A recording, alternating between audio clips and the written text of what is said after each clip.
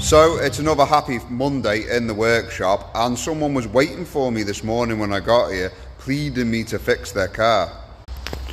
So said car was this wonderful example of not a Land Rover but actually a German Golf in my workshop, and the wheel bearing was falling off.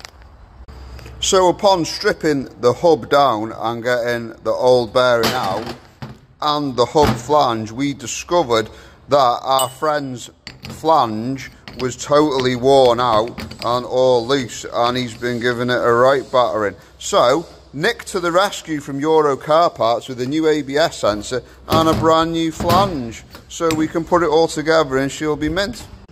So now, to keep the wheels of steel rolling on our friend from Go Mobile's car, we're going to press the bearing in, put the circlip on, whack the hub on,